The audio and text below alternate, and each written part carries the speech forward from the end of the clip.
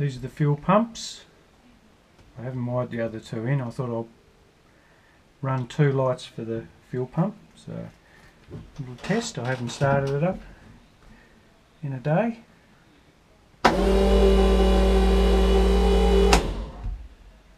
Beautiful.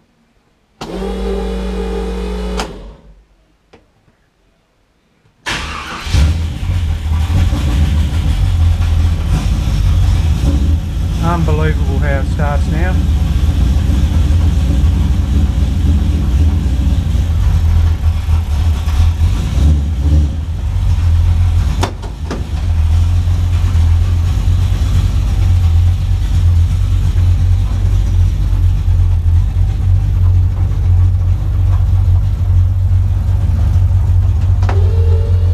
Oh, I forgot to put the pump on.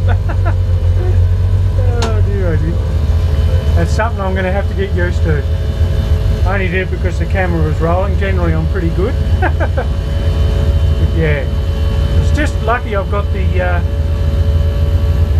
tank on the turbo drain.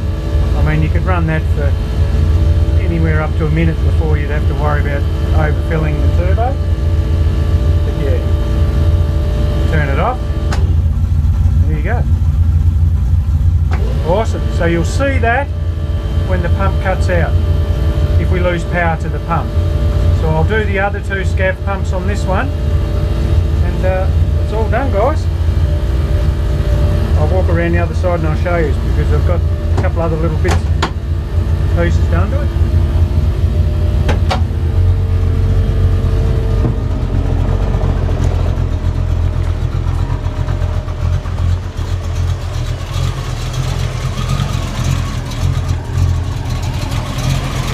Hear that alternator working.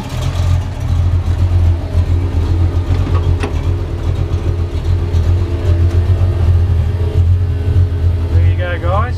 Pretty much done. I've only just wired this in about 20 minutes ago. I thought I'd show you guys. So we've got the lights hooked up, like I said. We've got power to all of them now, and these ground wires, they run to the power on the pumps. So whatever's powering the pump, you hook it up to that. So if you get a blown fuse or a fail in this, it'll show up on the light. There's my coil. Nice little lead that runs in through there I mocked up. All in all, guys, I'm very happy with the results. There was a lot of work in it. It's like I said, you put the time in and the results show for themselves. Alright guys, well that completely wraps it up now. I hope that you've got something out of this. Well, I truly did myself. It's really pushed my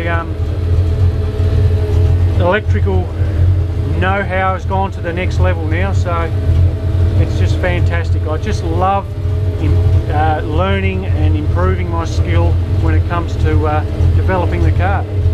Alright guys, I'll put one up soon. I've got some good stuff coming up in my mind, and I'll start putting the vids up, and yeah, alright, catch yous later.